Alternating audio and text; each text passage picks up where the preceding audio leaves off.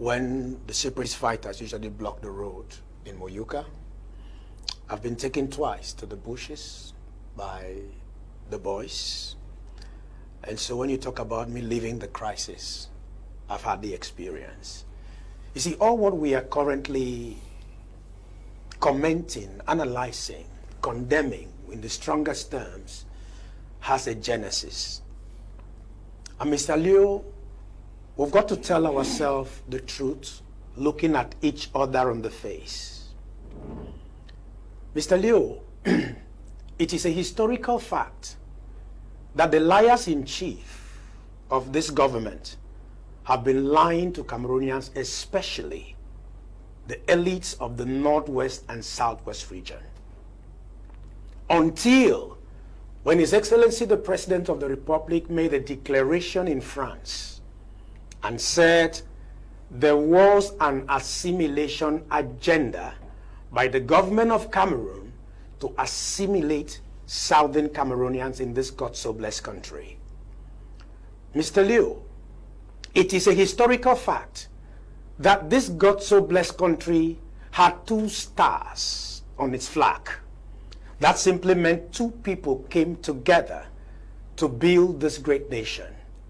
Each time, Mr. Leo, I watch at the pictures that were taken in Fumban, the banner reads, "How pleasant it is for brethren to dwell or come together." Today we are seeing Cameroonians killing each other simply because there was an agenda for assimilation.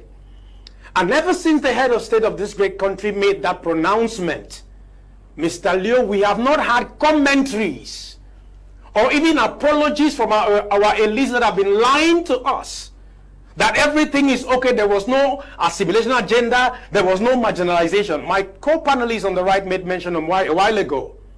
We started with rubber gun. It went on to Dane guns. We have now had sophisticated equipment. I was not part of that process. How did we get here? Is a question you've asked me. We have gotten here because of greed. We have gotten here because of egocentrism. We have gotten here because we don't have love for fatherland. And Mr. Leo, we must be able to tell ourselves nothing but the truth. Each time you enthrone a lie, the truth becomes the rebel. Cameroonians are dying every day simply because we want to tell ourselves the truth. Mr. Leo, the government of Cameroon refused to apply the constitution that was given to them, and today we are talking about fast-tracking decentralization. Mr. Leo, I want to say it in all honesty. The government bench of Cameroon has to take responsibility to end this crisis. If the head of state of this country admitted in an international platform that there was an agenda of assimilation, where is the justice to give the people of Southern Cameroon special status? Where is the justice? And of course, for those who are propagating the ideology of Southern Cameroons, each time when I talk about this issue, some of them get angry with me. I want to ask you one question. Where are the British Northern Cameroonians?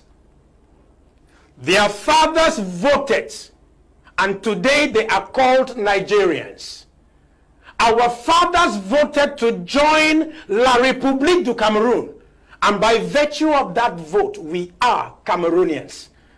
The Independence Manifesto of Southern Cameroon reads, independence and reunification. That simply means our independence must be in the union for which we have been able to engage ourselves, and our founding fathers had the ideal and the vision to build the land of promise and the land of glory. Why should we be killing ourselves when apparently we are advocating for the welfare of Cameroonians? Mr. Leo, this is my take.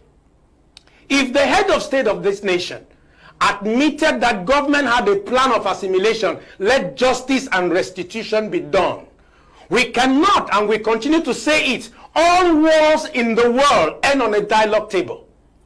And for goodness sake, we have had a dialogue in Cameroon. And it appears to me, Mr. Leo, that to the government, the dialogue that they had is enough. That was an event. Dialogue is a process. And I'm trying to simply say that we had the first dialogue, we had resolutions that were taken, which was good.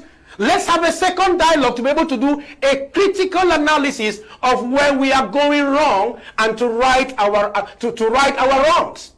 Cameroonians cannot continue to die when we are trying to reinforce our identity of saying that we want to maintain the state's value when Cameroonians are dying. I remember, and I want to quote the former then Minister of Communication, when the university students were beaten and robbed in mud, was asked in an interview, "Sir, if it were your child that was beaten by the military, robbed in mud,